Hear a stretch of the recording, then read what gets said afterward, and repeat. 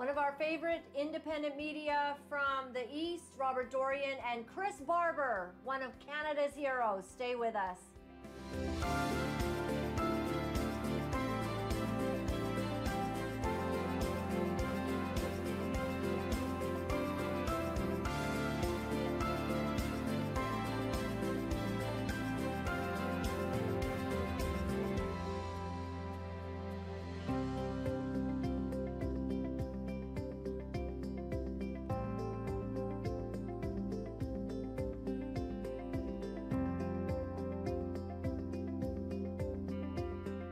Hello, everyone, and welcome to the beginning of the last days. My name is Laura-Lynn Thompson. One of my favorite things on this planet is being here every day, live with you, live and in person. And we've got a couple of great guests today, so it's going to be an incredible show. You've all been following what's happening with Chris Barber and Tamara Leach and Litch. I always say her name wrong. Don't tell her, Chris. And we just love them. These are Canadian heroes that are standing up. And Robert Dorion, you know, we've got to support our independent media. These are the people that are boots on the ground watching what's happening, because you cannot believe a word of what you are seeing on mainstream media. They are bought out. They are paid shills for the Liberal government. And we hope that that government falls soon.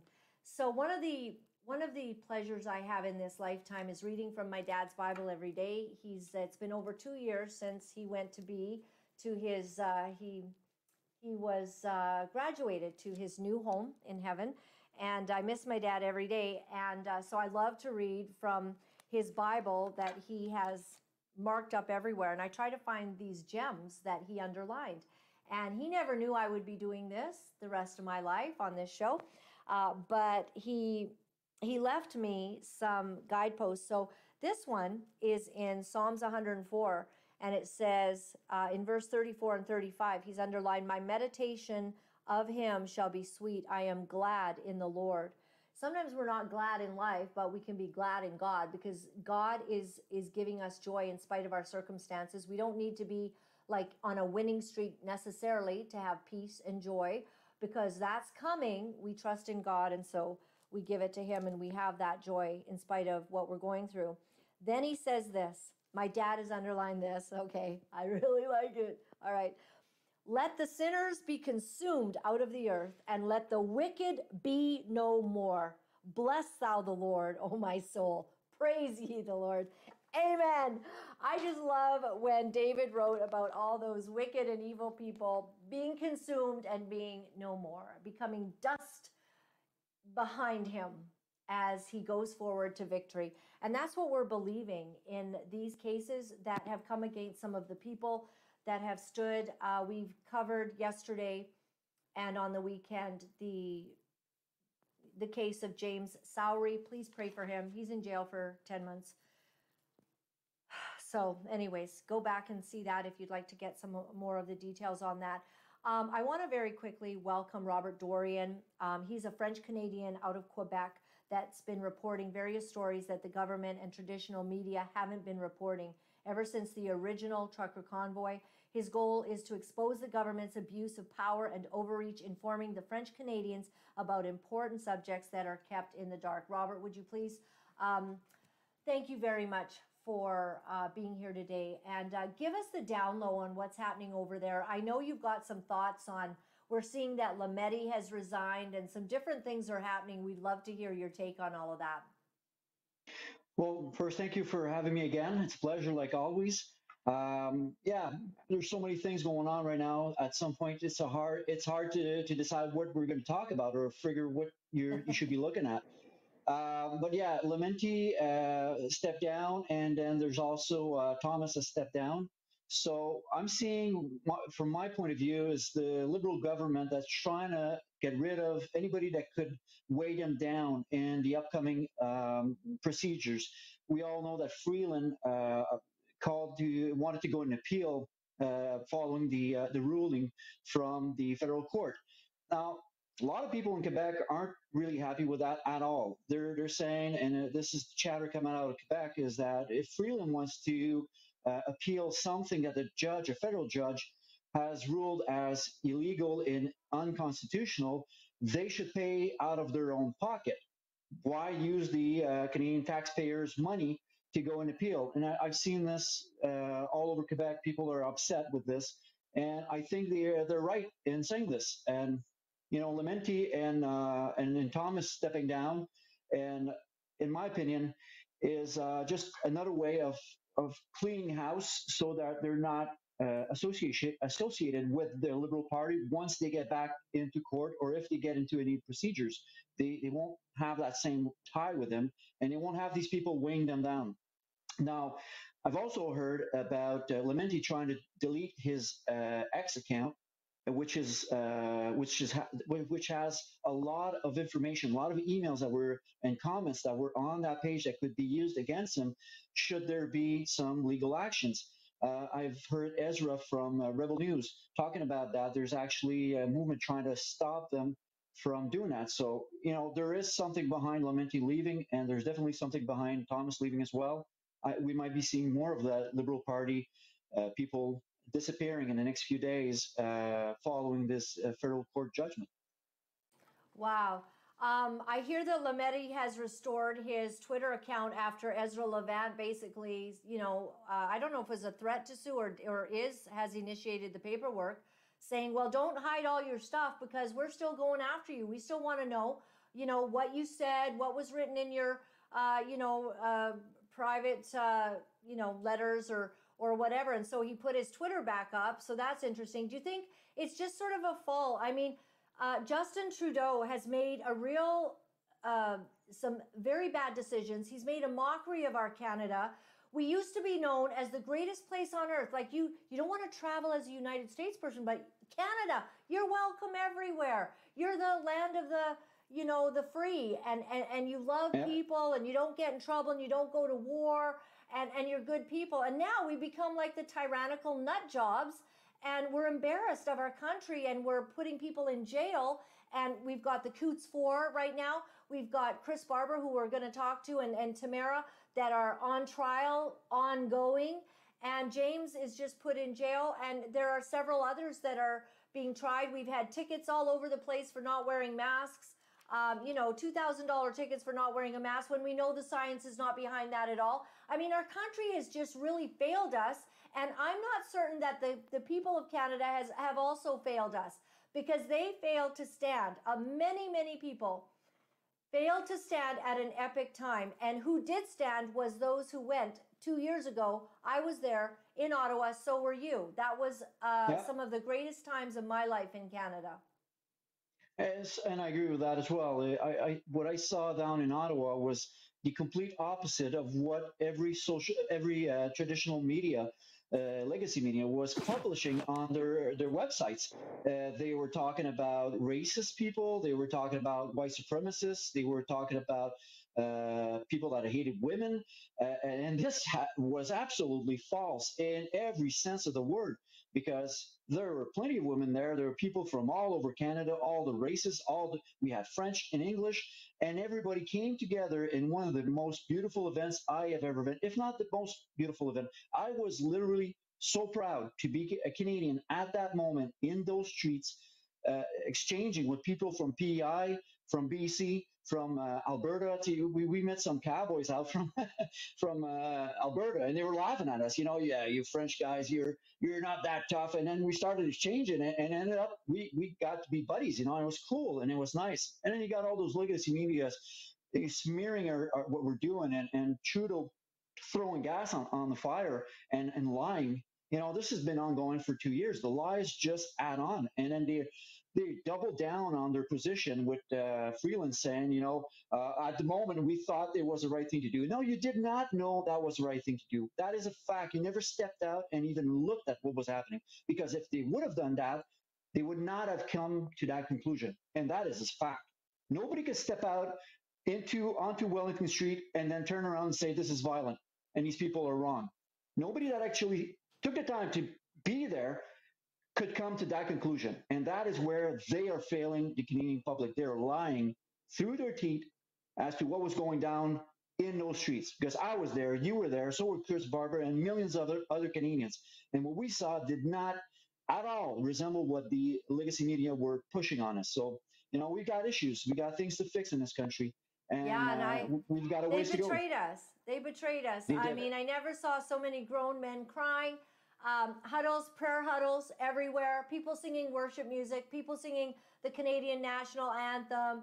You know, freedom, we would yell, and then it would be echoed all the way down the street. I used to just love it. I mean, I felt so safe. It was so beautiful. And now, you know, the lefties, they're all triggered by the Canadian flag. Well, that's because they're on the wrong side of history right now, you know. And, you know, they're all excited to just see tyranny come in, and UBIs that are probably going to be attached to, you know, our digital, you know, footprint. And our country is just heading into a completely communist and Marxist state. And the Freedom Convoy was fighting that. We were saying that we are sovereign people. Like, even if you don't believe in God, which you're entitled not to do in Canada, the thing about Canada is because it was founded on Judeo-Christian values, where it means that you get to have freedom, because that was actually God's idea. I mean, people might think, you know, all this religious talk and all that. That's fine, but you better be thankful that our country was founded on the sovereignty of God and the principles of this book. The principles of this book give you the right to reject God and live at peace, you know, till one day you face the judgment. But hey, that's between you and God. But you get to be free. You get to be Muslim, Sikh, Buddhist, Christian, Jewish, atheist. You get to do all that in Canada. And that's because we're founded on freedom. But they've taken our beautiful country, and we saw the worst kind of tyranny. Canada was one of the worst people. I mean, after watching what was going on in Australia, we were terrified for those people. And then it happened to us. I didn't get to eat in a restaurant for months. Why? That was just hideous to do to us. They tried to force everybody, you know, that you had to go along with the medical mandate that they had.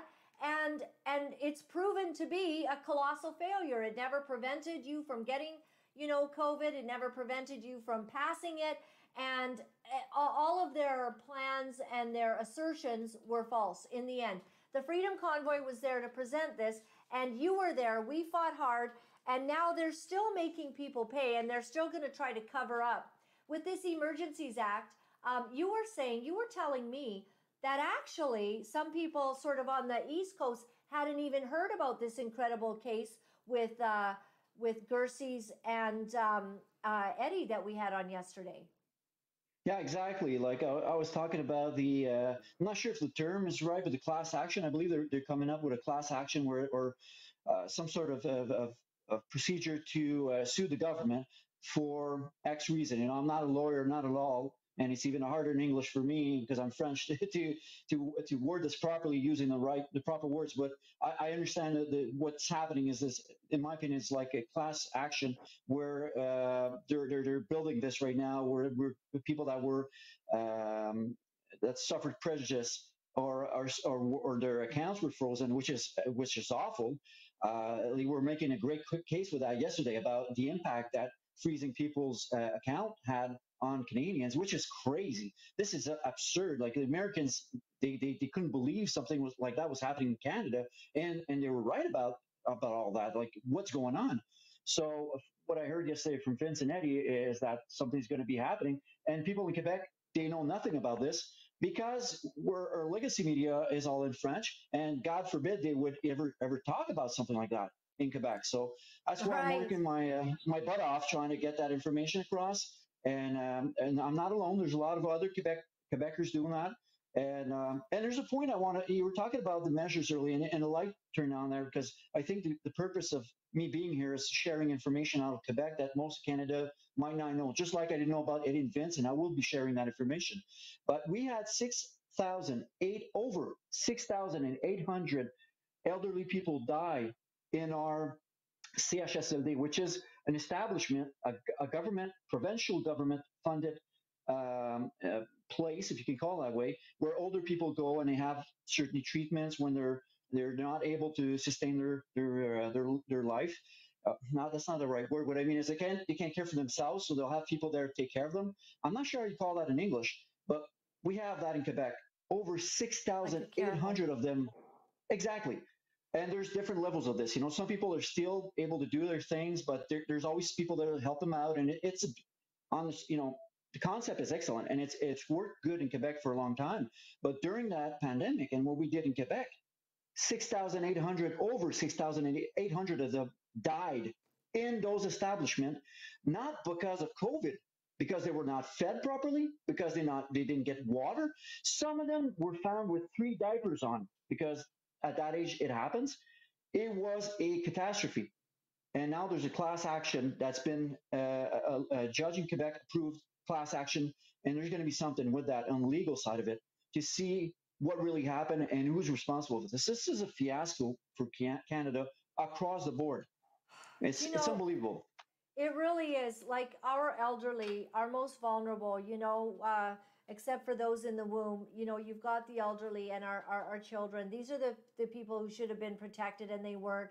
Kids were forced to wear masks when they didn't even get COVID.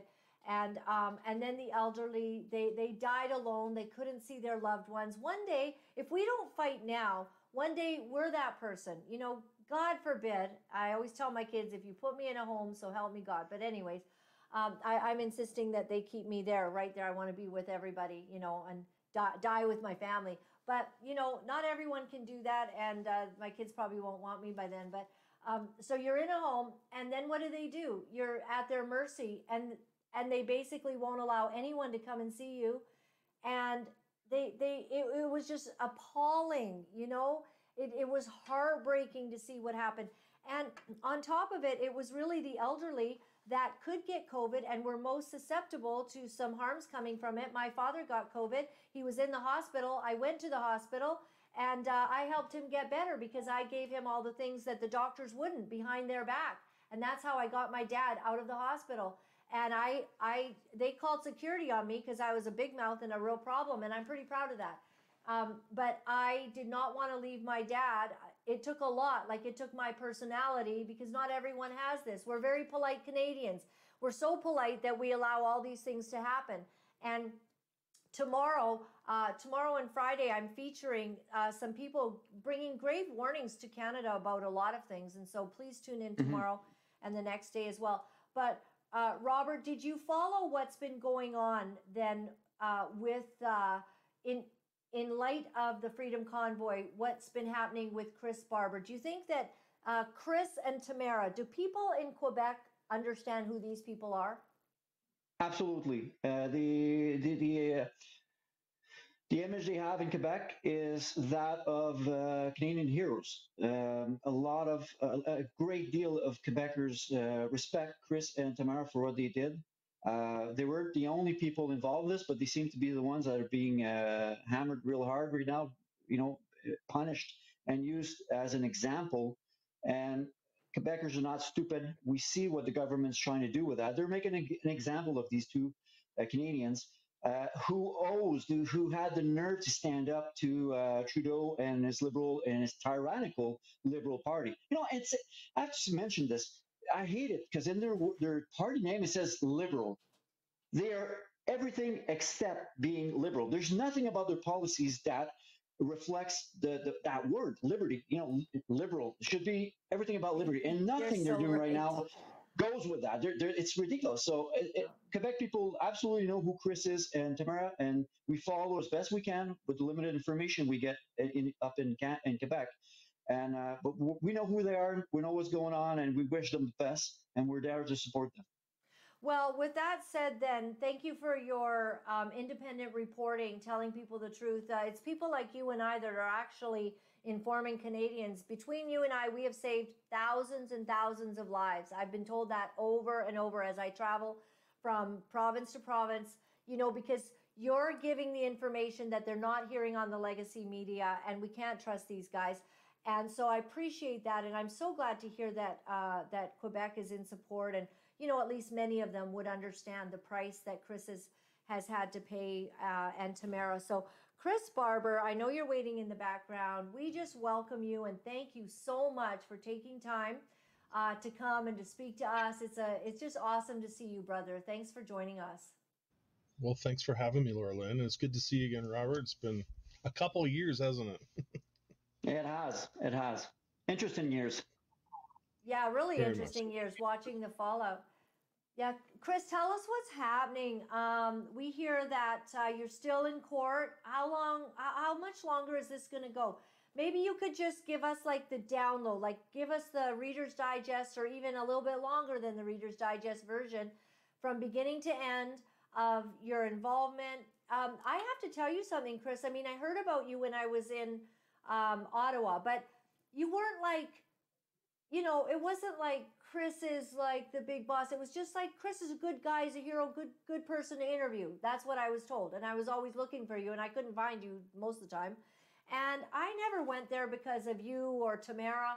I went there because I heard some people were getting together to fight for us and head to our capital to stand for what's right. You know what I mean? So anything that would maybe be trying to pin you guys as being disturbers in Canada, I don't buy it at all, because I didn't even know who you were pretty much through the whole time. I got to know that Tamara had started a GoFundMe, and I heard at one point it was just to get her and her friends, to go, and then it just kind of it went big. So let me give you just a few minutes to tell us about, like, give us sort of from beginning to and lead us up to today of what's happened. Well, as most people know, in January of 2022, I did an infamous TikTok video out there saying that it was time to stand up. It was time to stand up against government tyranny and essentially put this government back in this place and take some of our powers back as Canadian citizens. And with that, Tamara Litch stand up with me. She called me about a week afterwards and asked me if I needed any help. And of course, we did at that point. We needed social media. We needed a whole pile of help there. And it was just from there, this great gathering of minds came together, just a grassroots movement that just decided to flourish. So before that, I was the truck driver. I worked right through the pandemic. I trucked the entire time. I wore my masks in the restaurants. I didn't want to be the guy that got a business owner a $14,000 ticket in Saskatchewan for not wearing his mask in that establishment. So I was trying to be very mindful of the businesses and the ramifications of that, and the health officers who would come in. When December of 2022 or 2021, sorry, came around, I became vaccinated in order to keep my job at cross-border trucking, but something didn't sit right with that. I felt really uneasy about it. And so when the opportunity came to stand, I was right at the front of the line there. As most people know, Big Red, the truck over my shoulder there on the wall, was the lead truck of the convoy all the way to Ottawa. We led approximately, 28 to 30 miles of traffic from the west to the east to send a message to the Prime Minister, and it snowballed from there. We created this unbelievable movement. There was no essentially a leader involved. A lot of the times, I was seen on the back roads within Ottawa, making sure emergency lanes were open and working with the public, making sure there was a lot of safety going on there. We were in a lot of the hotel rooms. We stood with Brian Peckford. He came all the way from Victoria, or over in Nanaimo area where he is. He stood with us and stood proudly with us. There was a lot of big doctors that showed up. There was a lot of support all across this whole country. I know you were there. I've seen your reporting on the air a lot. There was a collective group of amazing people that came together, and it changed Canada, and it changed a whole pile of people. And I'm very proud of where we are. I know there's now two aspects to the legal side of the things for Tamara and myself. We are both co-accused. I have 7 indictable offenses, ranging from mischief to going against a court order to intimidation of a peace officer, as well as 4 counseling charges on top of that. Tamara has 6 indictable offenses. We're facing 10 years in federal prison is what Tamara and I are facing. Our trial started in September of 2023, and it was supposed to be a 16-day trial. It is now 33 or 34 days, and there's basically no end in sight. We are now moving into March 7th for a verdict for what they call the Carter application. If nobody knows what the Carter application is, basically, if one of us are found guilty of anything, we both will be sentenced with the same penalty. So if Chris is found guilty of mischief but Tamara is not, co-accused, we are going to be charged or facing the verdict. So after that, we will 13th, 14th, and 15th of March, we will be back in court for more hearings, more motions, and we will start the defense side of our trial. So I've never been in a police car in my life. I've never been in handcuffs. I've never been in the judicial system until now, and I can tell you that I've met a lot of amazing people, and some of those people have been the lawyers that are representing us now. The other aspect to our case is a $400 million lawsuit that was brought upon leaders of Tamara and myself from Zexi Lee, an Ottawa City citizen residence, and with Paul Champ being the lawyer behind that. So we're working our way through the legal system right now as best as we can. Like I said, it's uncharted territory for me, being as I've never been part of it. So we learn something new every day. Yeah. I'll never forget this. This is just one amazing moment. Just being there together, standing, not even sure who all the players were at this time. I mean, I barely knew who Tom Mazzaro was, and then you sitting there, like I didn't fully understand all of it, and I didn't see you as someone, shockingly. Is it because you drove the first truck? Like, what is it that they've singled you out? Well, I have a very, very vocal mouth on social media. One can say that I've really toned that mouth down in the last number of years, which is, a god. I've been very critical of the federal government and some of the policies they've created in the last number of years. Just the way that they've found a way to divide this country. Over the years, you've always seen government interfere in people's businesses. You've seen government interfere and try and put a divide between people. They've divided East versus West for how many years? They've divided us over our nationalities or skin color. And now they found a way to break into our households and divide families. I know families that didn't celebrate Christmas as a family this just past Christmas because one family member may have been unvaccinated or not. And even though the science behind that is saying that that's not even a case anymore, it's still in people's heads, and it's created from the government and the mandates that were brought into effect. So I was very vocal on that, and I still remain to be very vocal against that. And fair enough. And even so, you said you participated, you got a vaccine. Mm-hmm. But you said you felt like something's not right about that. I mean, how many should they be able to force people to take? That's the thing. My 18-year-old son Jonathan, who's now running the trucking company that we own together, is unvaccinated. Jonathan, right from the start, held strong and just said that he wasn't going to get it. He didn't feel like it was his place to get it. His immune system was strong enough to handle the vaccine, and so this fight was more or less for my son or my family, more so than myself. I guess I fell in with the rest. The government likes to say 90% of Canadians is vaccinated. I call that malarkey. I would like to think it's more like maybe 60% per se. In the trucking industry, they like to use the same terminology that 90% of truckers are vaccinated.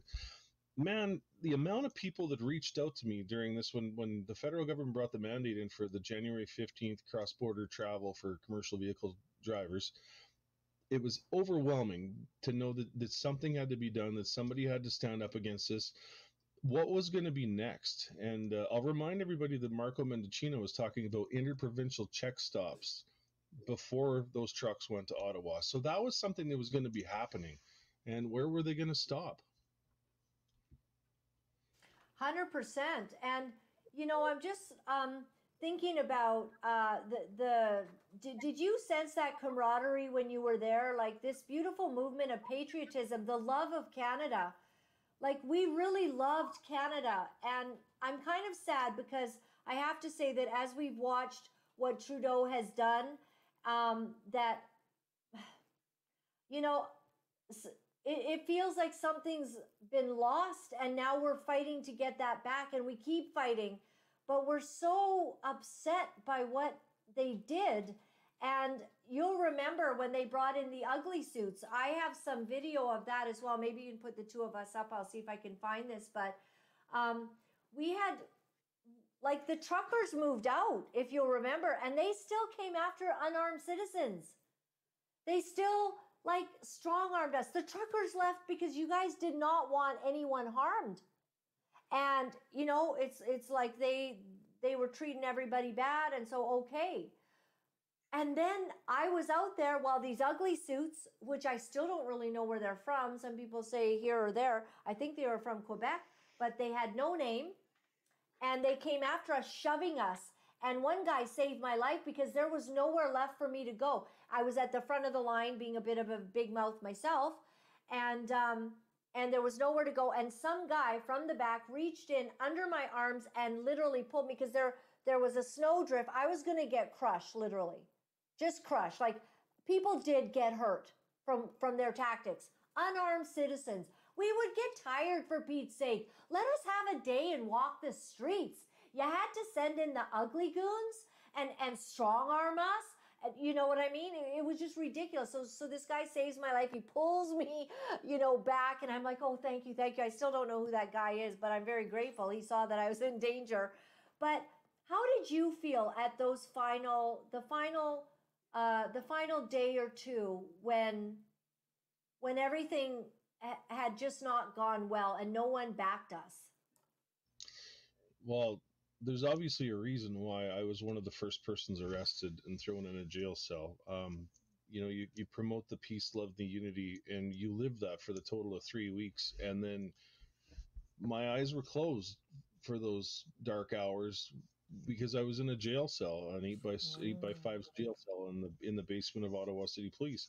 And there's a reason why I was there, because I don't believe that God probably he didn't want me to watch that. You just spoke about people crying, and the amount of grown men crying, the amount of women crying, the amount of tears that were shed on strangers' shoulders throughout those 3 weeks. People felt alive again. They felt like they had a community. They felt like they weren't alone. Hope.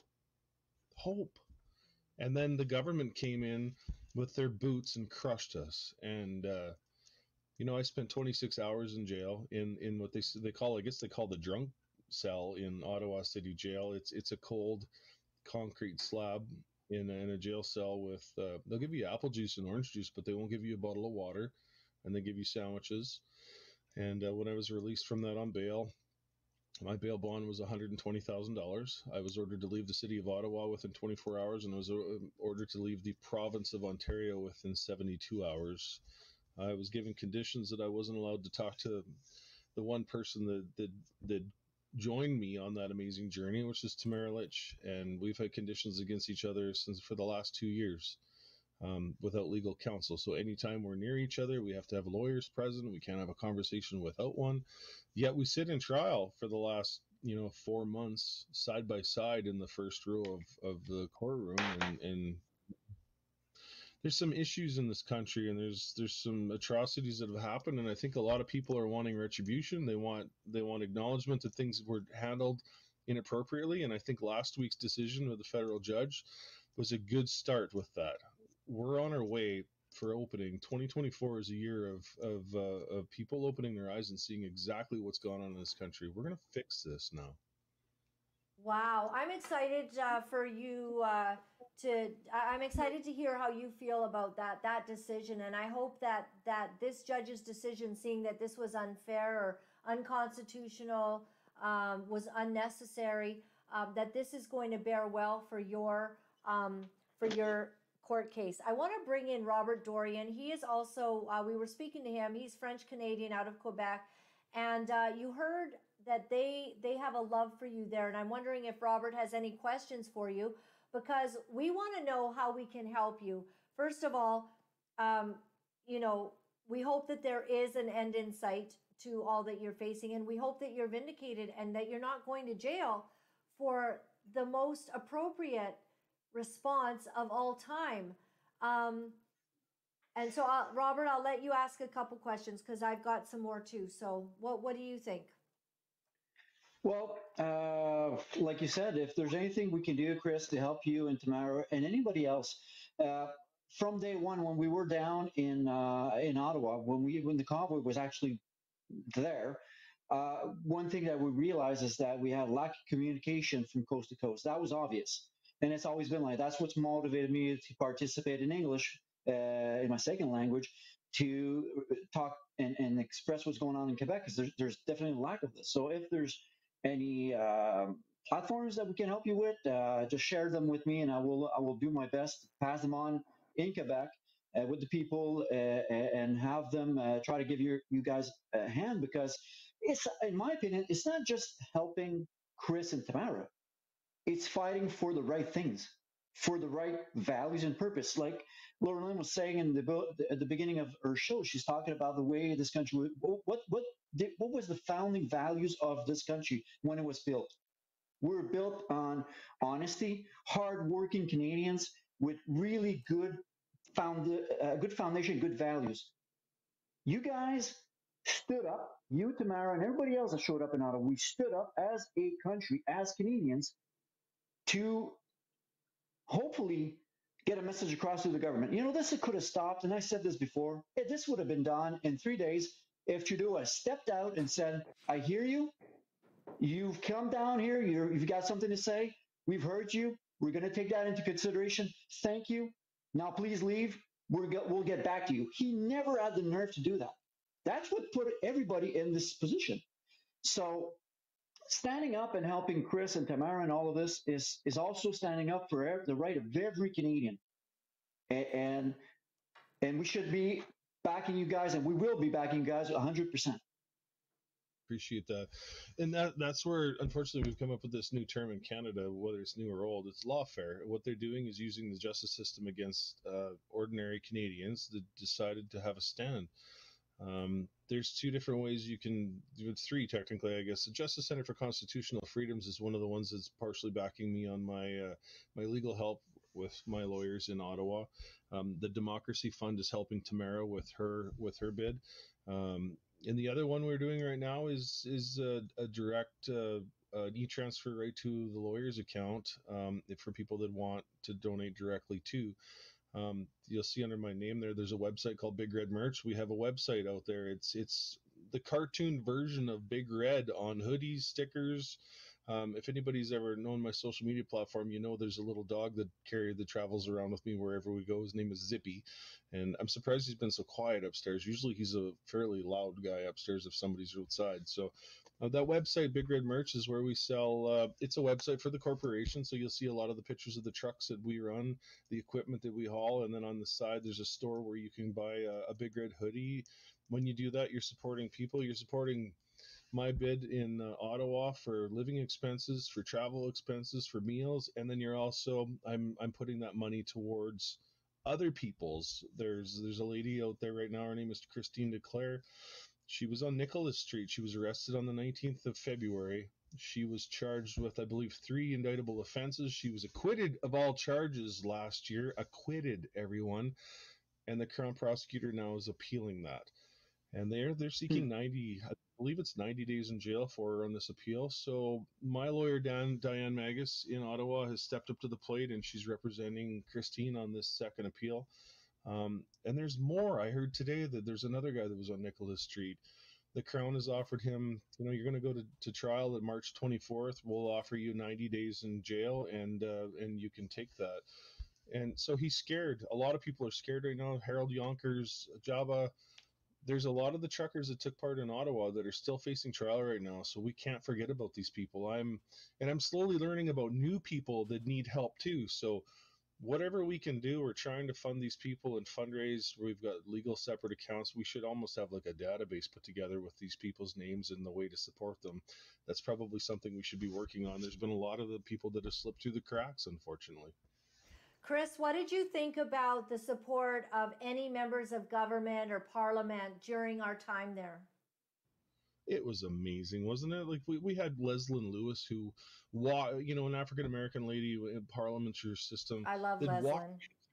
Yeah, she's an amazing person. She walked through there every single day and didn't feel any bit in danger at any time. Anyone that that took part in the protests that stood in the streets of Ottawa during that time, they didn't feel any hate. They didn't feel any anger or anything like that. It was a pure. You mentioned the Canadian flag a little while ago, Laura-Lynn. Like the Canadian flag is something that we've never looked at as high as we do now, I believe. I've spent a lot of time trucking in the United States, and I know every time you see that flag down there, the Stars and Stripes, you see it everywhere. The Americans hold that flag strong, and they're very, very proud of it. In Canada, we now look at our flag the same way, I believe. You see it on, it's everywhere. When I travel the highway from Saskatchewan to Ottawa, and I've done that 3 times throughout the course of the last 4 months in trial, you see it everywhere. It adorns the highways, and I got to tell you, anyone who has a Canadian flag on the highway or on their house or on their vehicle, it puts a smile on my face. It puts a smile on a lot of people's faces. So good. What about, do you have any more insight on the night when Parliament was supposed to meet? This is when the then leader of the Conservative Party, her name escapes me, JT, but Candice Bergen. So, and they were supposed to have a meeting for our protection. Do you remember that? And then that meeting never happened? I don't remember that. No, I don't remember Candace being very involved with anything there. They all seem like they kind of hid back Well, behind she the told us scenes. to go home. Yeah, she told us to go home. But they were there. I had heard on the street, word on the street, like there's who knows who gets what word. But the Parliament was supposed to have a late night meeting, and this was right before they sent in the bad dudes that really broke up everything. And that meeting never happened. And I remember the next day going, wow, like, okay, we're in trouble. Nobody's actually standing up. And then they said they're bringing in the heavy hitters, and it's all over. And I remember, I was there, and I did a live when the truckers were packing up, and it was teary, and it was a very difficult thing, but we knew they're going to hurt people. So we've got to go. And of course, you had been taken off and incarcerated. So it was hard. But when I remember that first day, were you there that first day? I mean, you must have been somewhere in this crowd that you're seeing here. Million. I mean, I heard that there was over 1 million people. I don't know, because I couldn't count that high. But it was really incredible to see this crowd. This was, I believe, day one. I think it was day one. I have a video I found on my phone the other day in my memories, and I was standing on the stage with Tamara and a few other people, and I panned the crowd on both sides, down, back, and straight forward on Wellington there. Yeah. And it brought chills to my spine. The amount of people there was just, and it was life changing. Like, let's say it like it is. I'm this small town Saskatchewan boy who's, lived in the cab of a truck for life. But living that experience for me, I like to always tell people that I don't think there was a person in that crowd there that grew more than Chris Barber in those 3 weeks. It was a spiritual awakening for me. I didn't realize that Canada could do that. It made me, I cried a lot, and I still cry when I watch videos of that. The emotions come back and they hit you right where it hurts, and that's it. Where it makes you happy, really. Well, this was the small fringe minority, I guess, that decided to come out. Tell me about when you were driving down the highways, because at first I was there in Delta, British Columbia, 7:30 a.m., and we started it. Okay, and I was with all the truckers, and I filmed, and I just didn't know. Then we came to the first overpass, and I'm looking through the fog going, what are all these people doing out here? And then we got to the next one, and it was getting brighter and brighter because the sun was coming up. And by the time we got to the third or fourth overpass, you've got hundreds of people waving flags, and I'm like, who are these people? How did they even know? How did they even know? Were they watching my show? I was like, who are these people? And then, so we keep going. And then all across Canada, millions of Canadians just from the street. They couldn't get to Ottawa, but they were there to support you guys. What did you think of that? there was a lot. I couldn't hold my emotions in. It started in Red Cliff. I woke up on the morning of January 24th. I had plans. I lived north of Swift Current on a farm, and so Big Red was sitting in the shop, ready to go, all deckled up and ready to fly. And I told everybody, hey, that Monday morning, let's meet at the Co-op card lock parking lot in Swift Current, and let's go to Medicine Hat. We'll pick up Miss Leach. We'll meet the West Convoy. We'll organize there, and then we'll start heading east. I came around nervous, like very, very nervous. My wife did a video of me leaving the yard in the dark. You know, Big Red's lit right up all over, and I remember telling that I'm going to make you proud.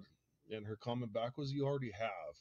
And she posted that video out online, and I left with the family at home. My son Jonathan in the truck. Coming around the corner in Swift Current that morning, and you seen all the vehicles lined up in the cardlock parking lot, waiting to go to Medicine Hat, and you're like, it's the anticipation because we've been waiting for like the 3 weeks going, is anybody going to show up? I got phone calls from friends saying, why are you doing this? It's not going to work. It's never going to work. And I said, if everybody has the attitude like that, you're right. It's never going to work.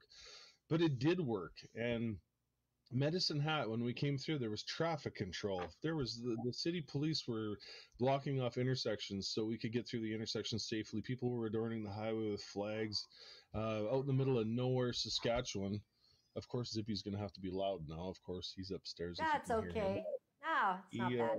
And it was the entire direction across Canada. Manitoba, Winnipeg, Headingley, Manitoba, it still in my mind takes the cake for the most amount of people on the highway around the perimeter and for about 30, 40 miles east of Winnipeg. It was just. And it was 40 surreal. below. It was 40 below. It was cold. And they were out there for hours waiting for us. And that's when I got a fur coat from a wonderful, First Nations lady. And she said, it's going to be cold and you're going to need this. And I'm like, oh, I don't know if I should wear a fur coat. Then I found out why God made fur coats, because they keep you warmer than anything else. So, recently you were at Tucker Carlson. And if we could bring Robert back in, I want to get the impression you guys have of, we saw. So we gathered there was Calgary and Edmonton, and I heard over 10,000 people between the two venues were there. What did you think, Robert? I'll start with you, because these were freedom-loving people, the small fringe minority from the Alberta area that showed up to see Tucker Carlson, who really highlighted this incredible Freedom Convoy 2022. Yeah, absolutely. The fact that Tucker Carlson, now for anybody who doesn't know who Tucker Carlson is, you have to take into consideration that this news anchor, ex-news anchor from Fox, who's spent his whole life in journalism and a very important and renowned American, he took his time to come up to Canada. Now, he's already got 11 million people following him. So he comes up here to Canada and speaks out against what's going on with Trudeau and the fact that he's basically turned into a dictator. And what I found interesting is that he didn't have to do that. He's got nothing to gain by doing that. He's already famous, and it's not money.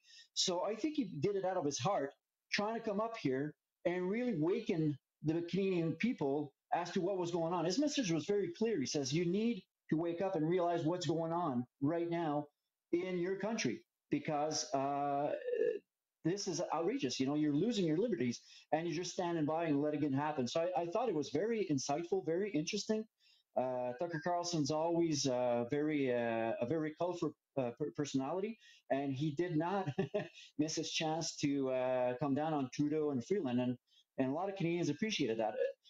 The Liberals were freaking out. You've got Stephen Bilbao freaking out with what's his name there, Pablo Rodriguez, and they're all upset and then calling on. They have that knack to flip it around and say, well, where's Poilievre? You should have said something. No. This is your problem. This is your can of worms. You deal with this. You brought this on yourselves. You've acted a certain way. You've stirred up so much shit, excuse the language, that you've got somebody from the States willing to come up here and say something about it. So deal with your problem, fix it, and maybe you should look in the mirror and realize that you're not doing what you're supposed to do. Comes back to what I was saying, where's the liberal in all of this? It's awful. But I'm very Yeah. glad that somebody like Tucker Carlson would come up here and speak out against it. Hats off to him. I love the guy. He's great. Yeah, what did you think of that night? I saw you there, Chris, and it was just so great to see an entire stadium full of people that still get it. We're still here, you know. There was 10,000 people there, and we were down on the floor there in front of the stage, and it was just surreal to look up at the crowd on all sides of you and think, you know, this is a movement that's still gaining momentum. There's a lot of people here. We needed that sort of a night as an inspirational night. Tucker, of course, like you said, Robert, he hit the federal government, Justin Trudeau, where he needs it. He talked about MAID. He talked about the MAID that's coming in against our children, and the fact that the federal government wants to play God essentially now. In the politics aside, and then you watched the federal government, the cabinet members gaslight and try and turn this into something it wasn't. I didn't hear any negative rhetoric from Tucker. All I heard was truth. And I was so happy to finally sit down and see him live. I was on a show during the convoy. Tucker had us on the show once there. It was a moment probably I'll never forget, driving down the highway outside of North Bay and getting a phone call from a New York area code on my phone, and answering it, hearing, "Hi, this is Samantha with the Tucker Carlson show."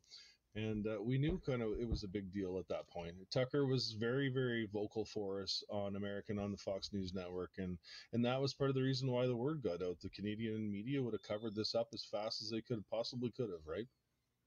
Absolutely. Somebody in the comments right now, we've got a really large audience watching, by the way. People love you, and just really so grateful, calling you a hero. But they said Conrad Black was a little bit confusing because Tucker put Chrystia Freeland down. The entire place erupts with claps. Conrad Black feels he has to somehow defend Chrystia Freeland. So I guess there's a friendship there. He felt he had to, I don't know. That's the good thing about Canada, right? Where everyone's entitled to an opinion. I was caught off guard with Conrad's Black. I've never really listened to him speak, so I wasn't sure what to take from him. He was very defensive on the city of Toronto and Christine Freeland. So, and Tucker gave a good argument back. So it was a really good, interesting evening listening to Jordan Peterson. What I really enjoyed too is the fact that Danielle Smith came out and spoke beforehand, and she gave a very powerful speech about Alberta being, in a position of power right now and willing to be a partner with the U.S. in trading its energy. Yeah, Danielle Smith, we all have high hopes that she's going to do the right thing.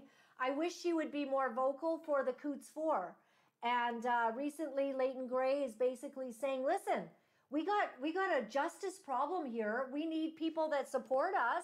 We need people that are, actually have the ability to, to be a voice, to actually bring, let the pressure be felt by the justice system that people are watching, and we want justice, proper justice. We have the Coots 4 that have been sitting in a remand center for over 700 days. If they've done something wrong, then get them into trial, try them, find them guilty or not guilty, let them go or put them in jail. Period. One of the two. Remand center is like purgatory for the jail system. It is absolute hell. These boys have been sitting there long enough. You have the James Sowery story as of yesterday, where James is now sitting in a federal prison for the next 10 months for basically running over a pylon with a truck near the Coots crossing. 10 months in jail. This is a father. This is a guy that owns his own business. He's now gone for 7 months. And what's the justification for it? What the penalty in the criminal code should be in the public's best interest. And how is that in the public's best interest to put somebody in jail for 10 months? 100%. Well, if I could add something to that, standing here in Quebec, what we're getting as feedback is that they were putting all of the attention on the weapons cache that they found at Coots. I had friends from BC that I actually made down while the convoy was happening, and he came back to me about the Coots, and he said those weapons, and I'm not understating what he told me, he seemed to have concrete information on this, that what we were seeing on the news and what was being told was and shown those weapons had been seized at least a month before that event, and they were laying that on the Coots the people. And that might be like standing here. I'm not a lawyer or a judge or anything like that. But if they had that hard evidence of all these weapons, it would not have taken 700 days to try them. They would have been front page a long time ago. And the fact that they turn around and charge somebody for 10 months going to jail for running over a cone. Here in Quebec, the only thing you're going to say is that he was found guilty. And then that cash weapon will come with that charge. And everybody that doesn't take the time to look at this are going to say, oh, they did have weapons. He was found guilty and now he's going to jail. When in fact, what you're saying is that he was considered as, from our understanding, from my point of view, was his truck was considered a weapon and he ran over a cone with it, which was dangerous driving with the people there. And that's why he's actually going to jail. So there's a big difference between having guns and threatening the security of the people and the police and running over a cone and being negligent with your vehicle. And that needs to be said. But they're never going to say that. They're going to leave that out there hanging there with that omnibus cache of weapons hanging over this whole thing, which is actually, to me right now, looks like a crock of bull. None of that seems to be sticking. So there's definitely something behind this, and it's very bad because the people looking from afar, how can we respect the justice system when they're doing this? When, like Chris was saying, they've weaponized our justice system. That is bad, very bad. Yeah, and I do appreciate Tucker Carlson because he is, this is James Sowery here, and I got the full story from him this last Saturday, so that's on my Facebook, and I'm going to create a little video out of it. But also, Tucker Carlson has covered the guys in Coots, and I was trying to see if I could get this up here, but he's covered the four gentlemen and has basically, I mean, they had as much guns as some guy in Texas, Yeah. It's a lot of guys have guns for hunting and all kinds of things. I mean, you put out those charges and then you silence everybody. So everyone's like, oh, conspiracy to kill RCMP. We actually don't know the facts on any of this because we can't get them to trial in a fair way. I'd like to ask you, Chris, if you feel that so far, are you and Tamara being handled fairly? I believe we have a judge in Ottawa. Her name is Heather Perkins McVeigh. She seems very reasonable. I quite like her. She's listened to both sides very fairly. If anybody's been in the courtroom, our courtroom is not sealed, so we're not allowed to obviously talk about disclosure and that. But a lot of the evidence that they've thrown at us has all been social media posts. My Big Red 1975 TikTok account, any Facebook posts, the Freedom Convoy Facebook page, and any media releases that we did. So there was no threats uttered. There was no, nothing. And basically it just comes down to that sort of thing. I'd like to add that the one thing with the Coots boys, none of those weapons that were recovered are allegedly illegal weapons. They've all properly registered rifles, and they were found miles away from where the Coots protest was happening. So it leads a lot of questions. The court has been sealed there, so they're not allowed to discuss anything that comes in or out of that courtroom. So. Right. Okay. So, and as you were saying, how long yet till you think that you get judgment on this? We're still in defense. We're not even into defense yet. So March, Okay. like I said, middle of March, their next days in court in Ottawa. We will hopefully be then able to secure another. We need about another 5 days after that, apparently. So we'll be booking probably into spring, if not summer. We might get a verdict by next fall, possibly. Do you think a year from? Do you think that judges in Canada, am I correct, JT, they're appointed by the government? So, Yeah. So there would be tremendous pressure on them. I mean, I don't know how to find out which judge is appointed by who, but of course they're there to be fair and impartial. But it just seems that the justice system has not been fair and impartial in Canada, and we're really struggling. We're really struggling to understand some of the decisions that have been made and the lack of justice. And finally, one judge, this man, we're just so grateful for this judge that basically said that the federal government was going beyond their reach and that it was unconstitutional what they did in initiating the Emergencies Act. And I think that's what we all believe. So maybe there's a sign and hope for the future. We need that. I'd like to remind people too, like out of bank accounts being seized, my corporate account was frozen, my joint bank account with my wife was frozen, credit cards are frozen, and my Toronto Dominion personal bank account was frozen for just about 3.5 months. So Wow, that's crazy. that was yeah, and that's Canada. That's a free country. That's because somebody chose to stand up against government tyranny, government overreach, and this is the punishments they hand at you. Instead of having a conversation with you like a normal leader would have done when that many people show up on your doorstep in Ottawa, where you go to protest your sitting government, instead of having a conversation, we had name called. He mislabeled us. He turned the media against us, and he turned it into something that it wasn't. And I will die fighting for the rest of my life to make sure people know the truth of what actually happened in Ottawa for those 3 weeks. And it was everything positive, loving, and caring. Defamed the Terry Fox statue. Like what Canadian wouldn't want to hate you if the government told you that? So absolutely. That's what actually. There's the That's Terry. what actually broke me. Mm-hmm. Right, go ahead, Robert.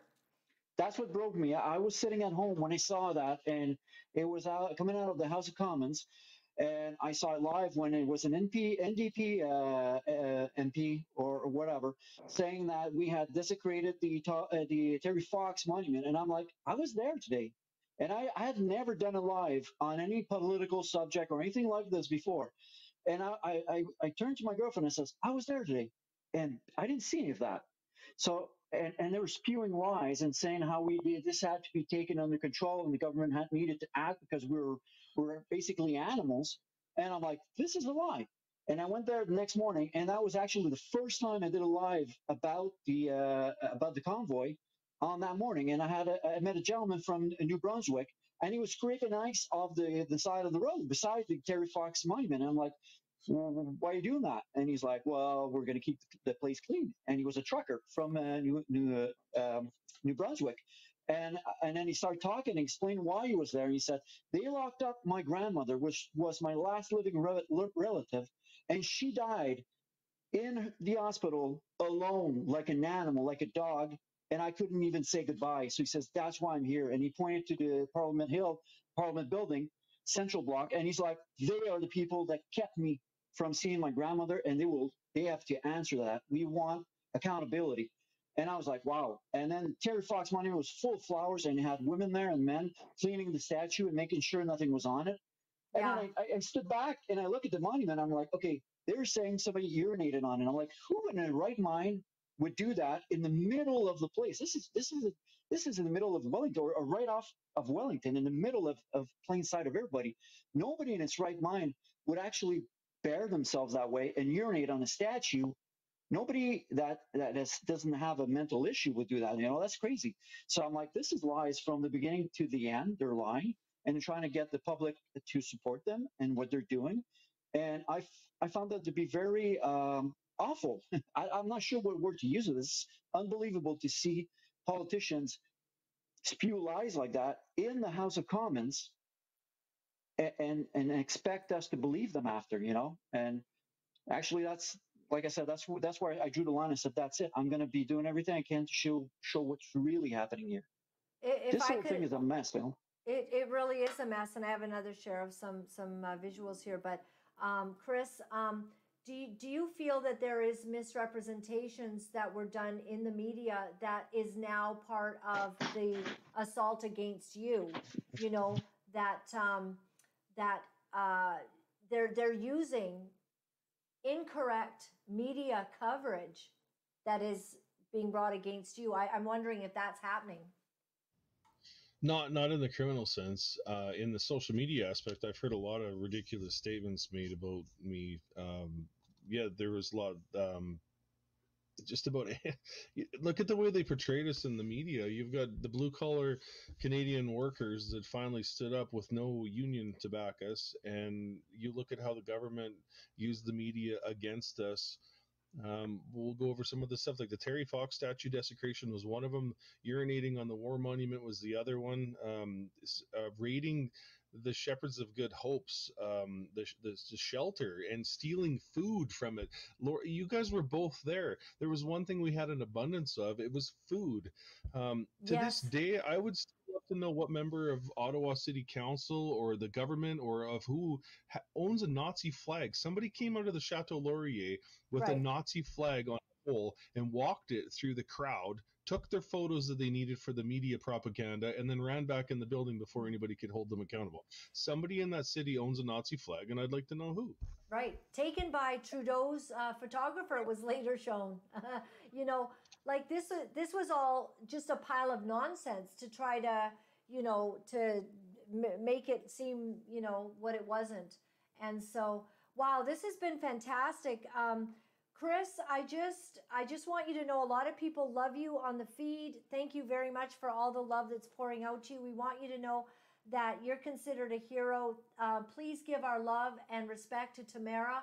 And we're praying for you. We're praying that this process brings the truth. And you know what? Maybe it's hard that it's taking so long, but maybe that's not such a bad thing, because the longer we go, the more truth is revealed, the more time there is for everybody to understand what really happened here. And maybe time for Trudeau. I mean, how long until we get rid of? Let me show you one thing here. I got a quick share here, JT. Trudeau's holiday travel didn't break the rules. Ethics commissioner tells MPs. I mean, nothing Trudeau does gets him in trouble. Nothing Trudeau does, of all the scandals, SNC Lavalin, the We Charity, was it? All kinds of things that this guy does, including pretending to be happily married, which I personally find an affront because we knew it was a sham. I mean, he'd go to kiss her in public and she would literally recoil with disgust. And we're all like, what's going on with that marriage? And, you find out that she's repartnered, moved on, had an affair, but nothing that, and I would have thought maybe he was the one because, he's seen with a certain blonde quite often. But the thing is, he's driven our country into a disastrous state, even economically, and he just seems to get away with it. And it is time for him to go. And I would prefer not to have to wait until it's an election. And, God help Jagmeet Singh, who's basically enabled, a criminal, in my opinion. Oh, this will be over. Brian Peckford told me this, that usually when a member of parliament becomes in trouble with an ethics violation and is found guilty on that, which Justin Trudeau has been found guilty multiple times of ethics violations, they are to step down and elect somebody new. Justin's one of the ones that he seems like Mr. Teflon boy. It just seems like it flows right off of him. Yeah, you have to wonder, where's the money, right, Robert? Go ahead. Oh, absolutely. Like, there are all kinds of numbers coming out that his fortune was he was worth about 8 million or so when he started into politics 8 years ago. And now numbers seem to be indicating that he's over 90 million. Now, how could you get from 8 to 90 million in approximately 7 years? There are things that are pretty sketchy about all of this. And you were talking about Jagmeet Singh. Now, this is probably the key piece of this whole catastrophe, is this lying, treacherous person. He's lying, and he lied to his constituents. The people have voted for him.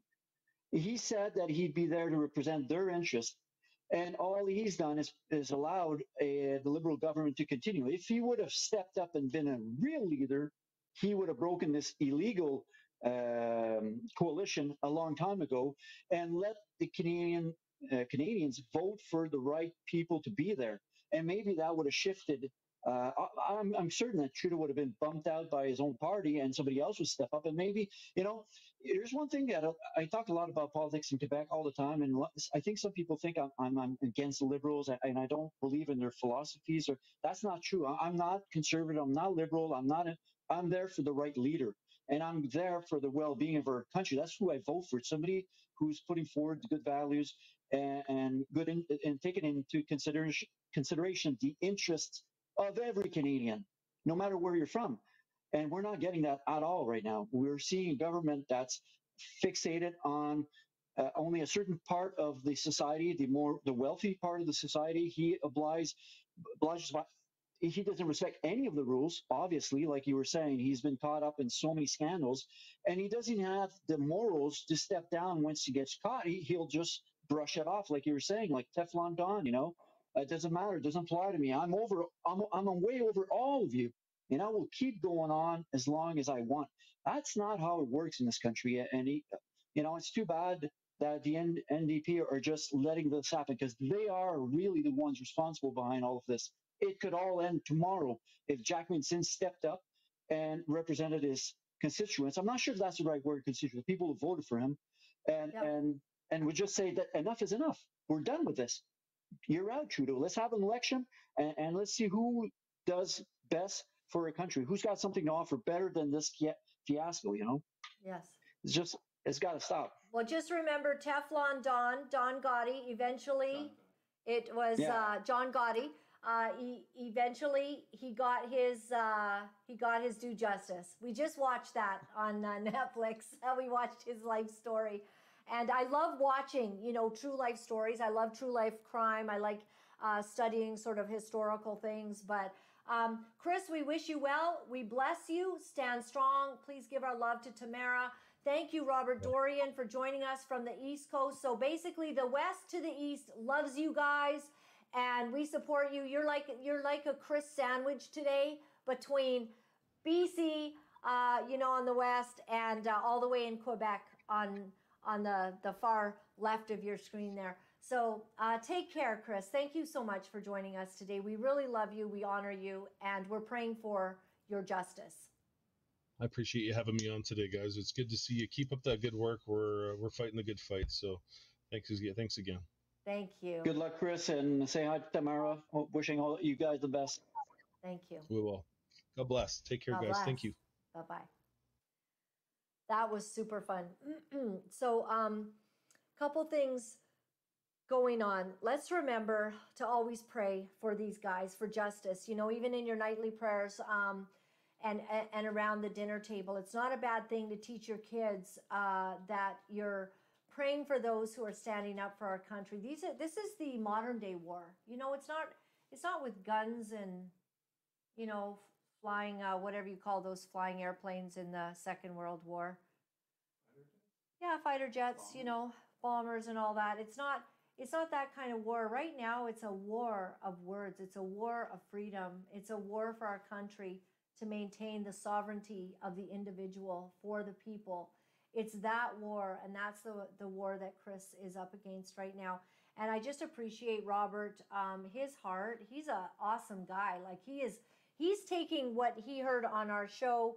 Was it yesterday with Vince Gersey's and Eddie Cornell, and he's taking that information and he's sharing it now with Quebec in the Quebec language. And this difficulty of the French Canadian, that's not always going to be there, because as we know, AI can translate our words and our likeness into French. So I don't know. We'll see how long that we're all apart. I wanted to share this. Despite Emergencies Act vindication, do you see my share there, JT? Conservatives shouldn't deviate from message discipline, says the politicos.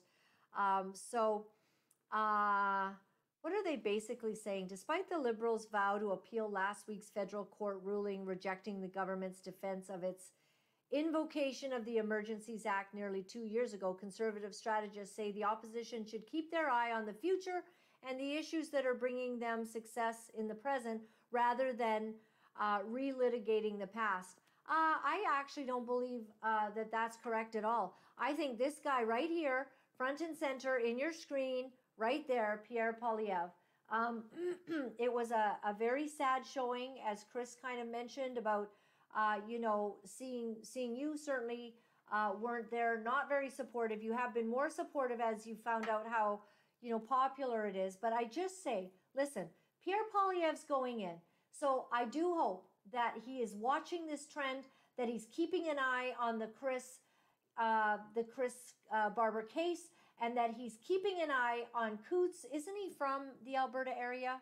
Or Originally, yeah, grew up there. And that Pierre Poilievre will stand up for these guys, do some pardons, I don't know, come in and help out the clan.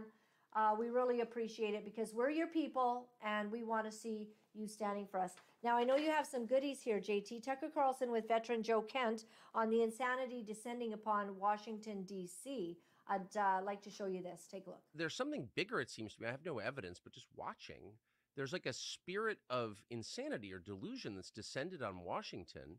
It's almost like ergotism or something you read about in the Middle Ages where the whole village goes crazy and commits cannibalism. I mean, here you have, for just one example, John Cornyn, who's a senator from Texas, whose state is being invaded by millions of people. You can't get your child into the NICU in Texas hospitals. You can't use the emergency room in Texas hospitals because they're full of people breaking our laws from foreign countries. So Texas is collapsing under the weight of this.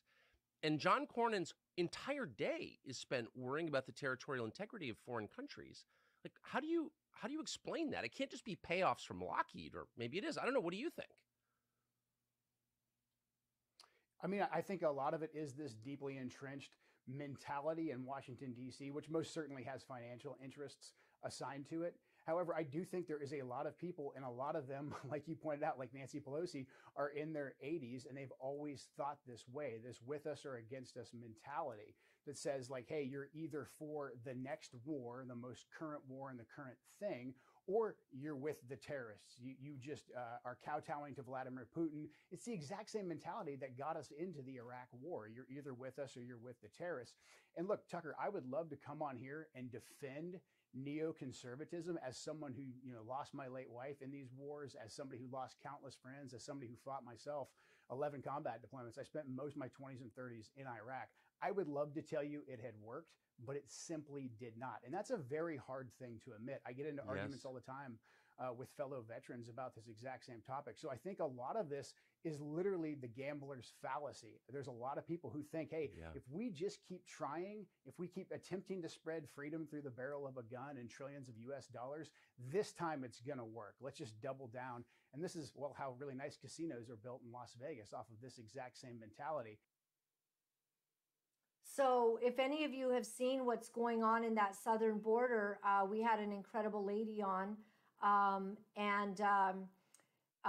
she was telling us that there's a convoy. The convoy is literally going on right now. It's going from Virginia State through to Texas, Arizona, and California, where on February 3rd, this Saturday, there is going to be a massive stand for the border of the United States of America.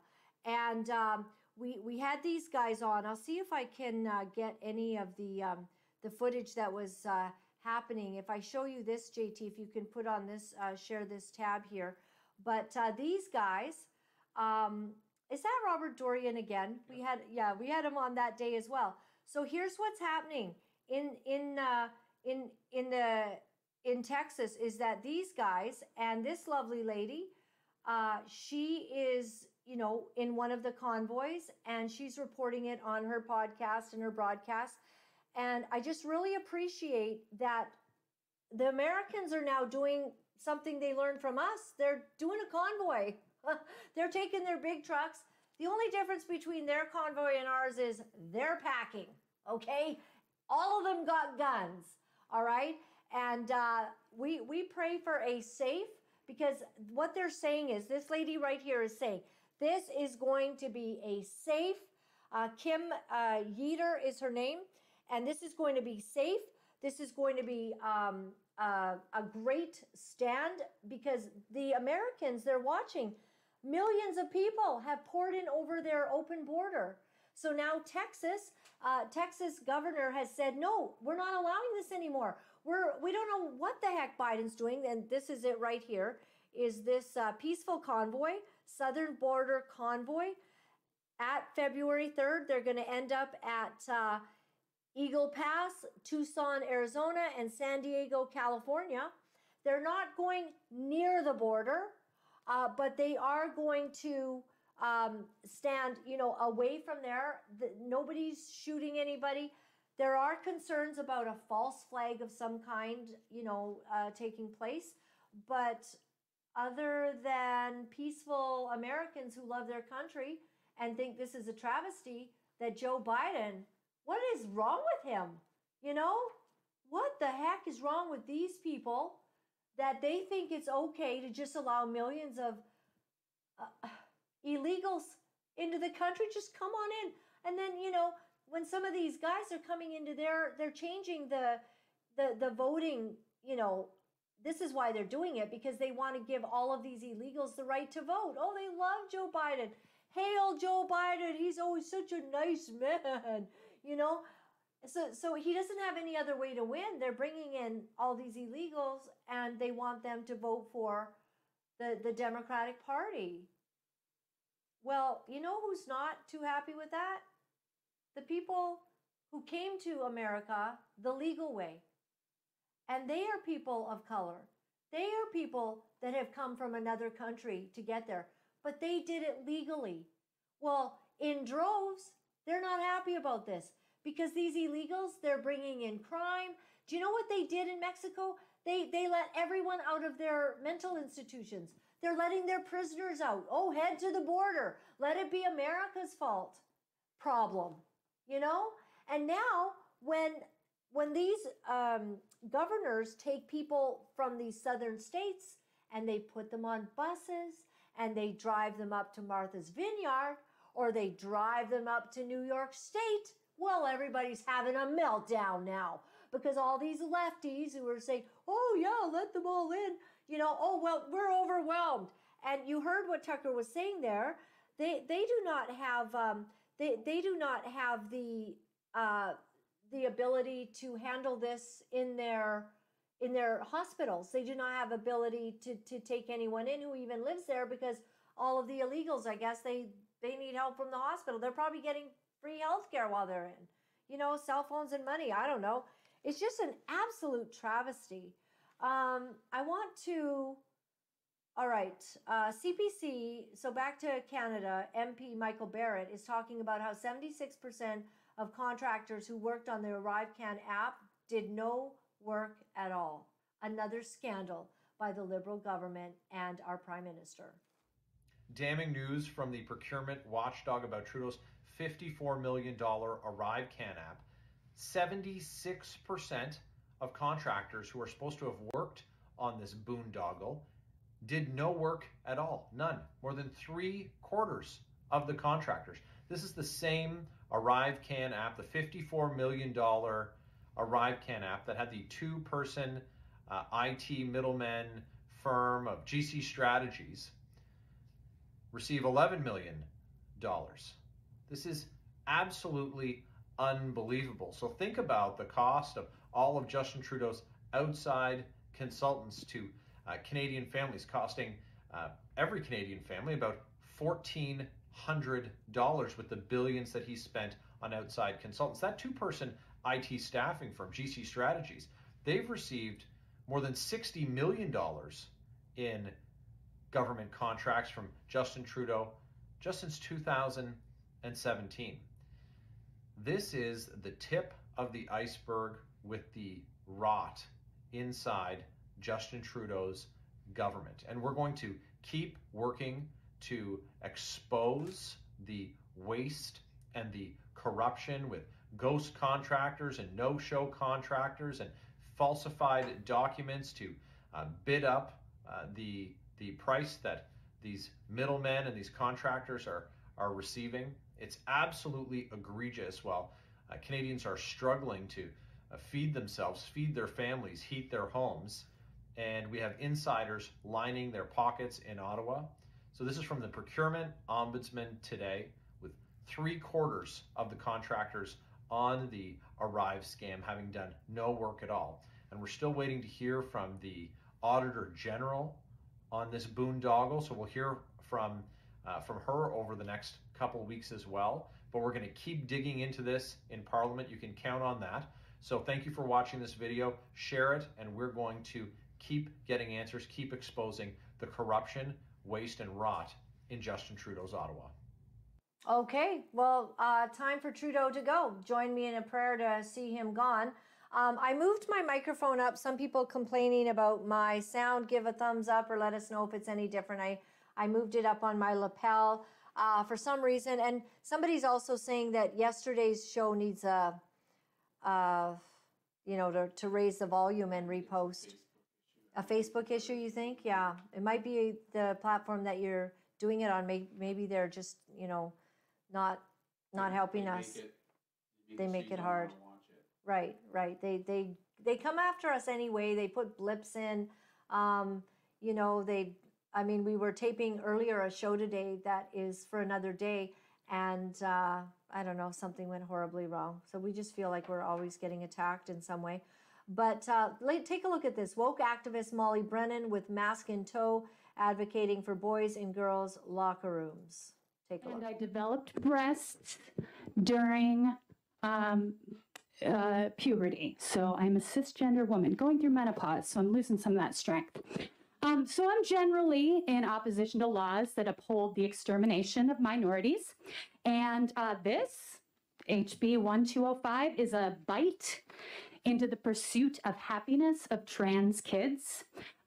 Next to come will be another crunch into the liberty of trans kids and adults. And the main course, or the final solution, and yes, I intentionally capitalize final solution, is a drooling, snarling chomp that ends the lives of all trans people in this state and the nation. People who can sit and listen to the testimony of actual trans people and stand on the side of this bill, I really question their taste in judgment. Ohio and other states mentioned, the 24 that have passed these bills, they follow them up. Moving on to access to health care for kids. Moving on to access for health care for adults. Then they move on to bathroom use, public bathrooms, employment, and visibility in public. The safety issue here isn't largely that someone's cis daughter is going to lose out to a trans girl in sports. Statistically, the data isn't there, and I have that here. I'll give it to you so you can check it out. And it isn't that she's going to be ruined for life by seeing a trans girl's penis in the locker room. In fact, statistically, that won't be the first penis she sees. The safety issue is a straight and narrow path to elimination of minorities, trans people, queer people, disabled people, Jewish people, Black people, brown people, and a tightening definition of what is acceptable as man, woman, and human. The slippery slope is toward a future where everyone is looking over their shoulder as they point at each other, trying to save themselves from being masticated out of existence by fascism. Please see the details of HB 396 going before the House on Thursday to prove my point. And please oppose this pro-death to trans kids bill 1205. Thank you. Thank you. Yeah. Okay, yeah, time's up, lady. Listen, we just have one thing to say. Keep your boys out of the women's bathrooms. We don't want them there. Boys with their parts are not allowed in girls' bathrooms. It's a biological reality, and we're sorry to hurt your feelings. You're going to have to get over it the same way that we don't want to be traumatized by seeing your boys' parts in our girls' bathrooms. And absolutely disgusting. Another video, IDF soldier giving firsthand account on how Hamas uses UN-funded UNRWA schools and buildings as military assets. Just 2 weeks in, we had, unfortunately, a bad day where we were advancing south. We were meant to take a new position. We were moving towards Jabalia from Beit Hanun, and it forced us to cross in front of an UNRWA school. Unfortunately, schools in the Gaza Strip, hospitals, places of worship, things that we consider sanctuaries and off limits are completely in bounds when you put it in the context of Hamas. The rest of the firefight, right after that, I started to hear the AK-47s, and that was coming from the school. And after 2 to 3 minutes, I looked over at him and I made the conscious decision that if I don't run out to him to try to save him, he's going to die. I ran, I sprinted, I got to him successfully, but he's really heavy, and as I'm trying to pull him up, I get maybe 1 or 2 feet on him, and as I'm doing that, I'm exposed and I'm static, and the sniper is able to shoot me in my leg. And as I'm crawling, I got shot in my left leg, but it went through muscle. And I got shrapnel in my right hip and in my lower right back, which are really dangerous places to get shrapnel. Search and rescue came, 669, it's the best search and rescue team in the world. They took me to Sheba, to this place where we're sitting right now, and they were able to save my leg and my life. My officer was unfortunately killed.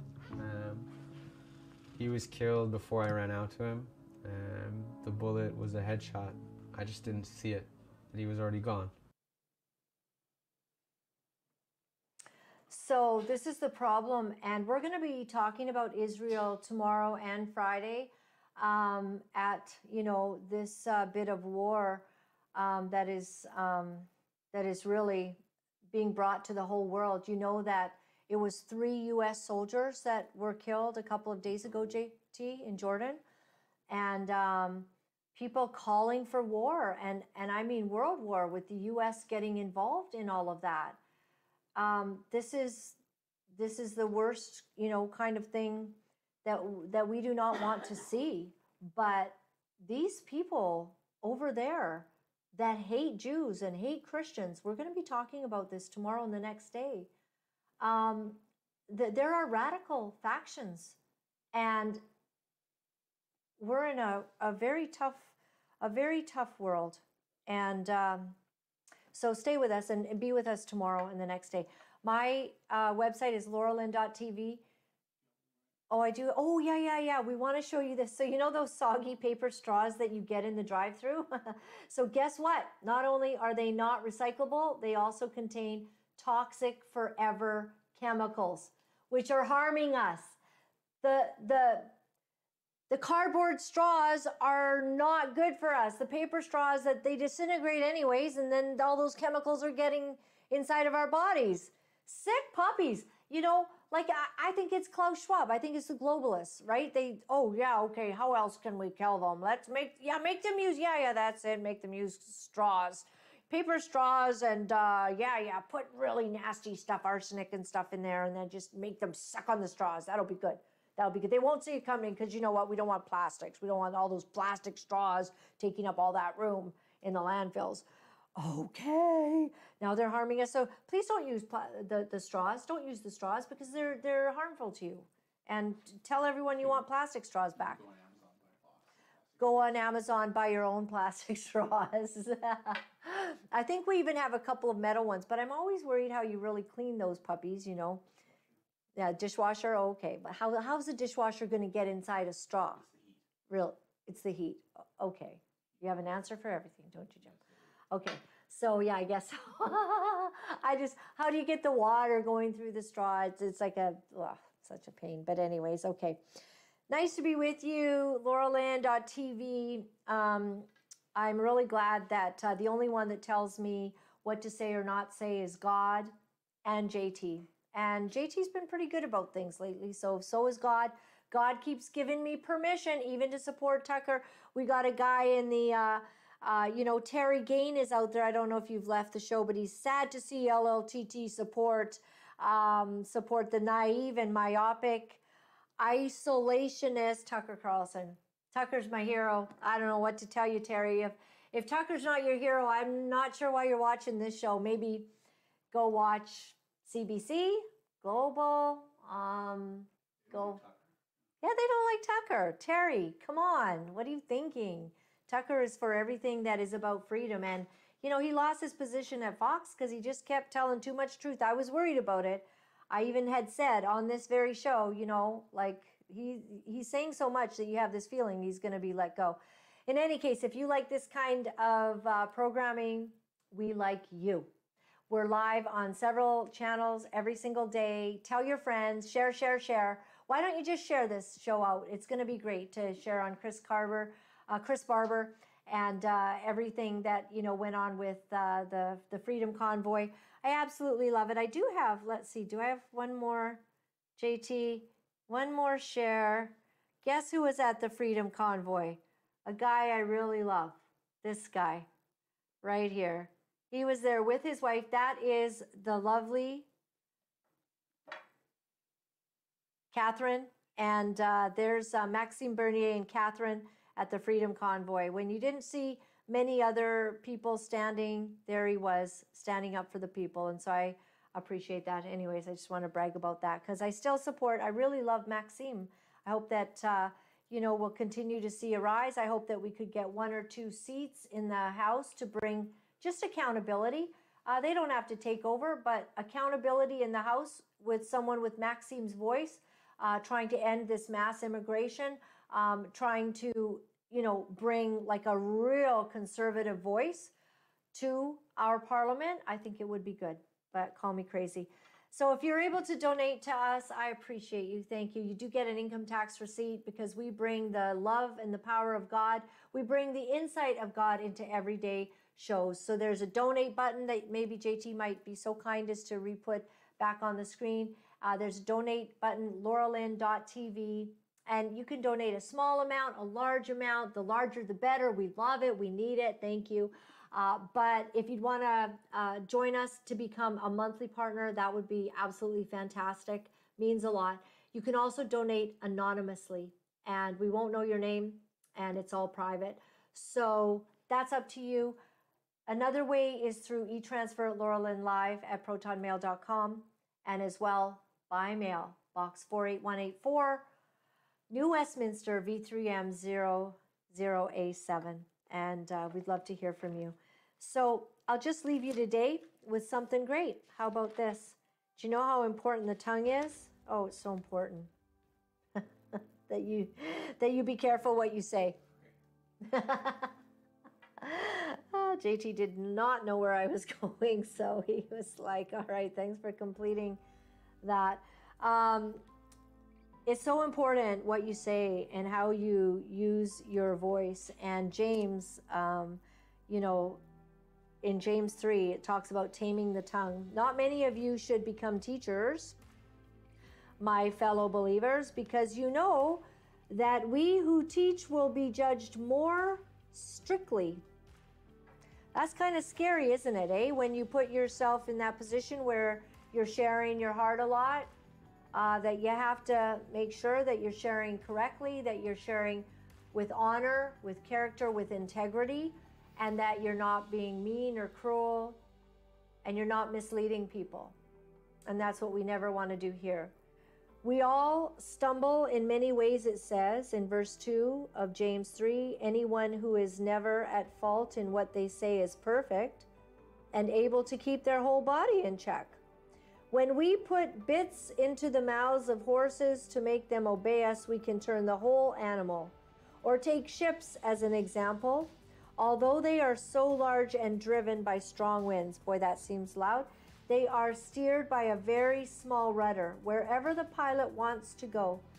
Likewise, the tongue is a small part of the body, but it makes a great boast. Consider what a great forest is set on fire by a small spark. Have you ever said something and it just ignites a storm that you were not expecting? Have you ever had that happen, everybody? You know, your big mouth gets you in trouble. That happens with me sometimes. Sometimes JT too, right? You really put your foot in it. You know, yeah. No, he's not appreciating that right now, but maybe it's more me. Maybe it's more me. But I definitely do. Oh, I have done some doozies. And the thing about words, it's kind of like this. Can I show you what words are like? They're like this. You speak a word. And once you've spoken the word, you can't take it back. You've got a big reaction to it. And no matter how you try to tape that or glue it, that piece of paper, that word, it's never going to be the same. You said it. It's done. You can't change it. And if you add to it and you add more words and you say more and more things that you shouldn't have said, I don't know. It can be a real mess. That's what words are like. And words can change the course and direction of a meeting. Have you ever been in the boardroom? Everybody's kind of on a course, and then there's that one guy that sits back. And he kind of says, well, I see it a little differently. and he might say a few things. Or maybe there's that guy that in a meeting loses his temper, right? You lose your temper and you utter words that are hurtful, painful, you can't take them back. You know, I've had problems. I've had issues with words in my life, and ironically, you know, this has sort of become my career in having a lot of words. And it's important that all of us ask that the Lord God be in charge of this smallest member, smallest muscle of our body, that it be kept in check. God bless you. We'll see you tomorrow. You know, it's not easy to deliver the truth of what our sick world is doing, but for some of us, we feel that we have no choice. Because if we are silent about these abominable things, then we are letting evil go unchecked, and we cannot do that. For those of you wonderful people who are writing me and are sharing your encouragement, I am deeply grateful. Thank you for all the letters that you've been sending. Thank you for the donations and the support. I found out that in order to speak the truth, you have to become very, very strong. If you would go to my website at www.laura-lynn.tv, you'll find all of the ways that you can contact me. Remember, my friends, all is well. All is well. Thanks for joining me.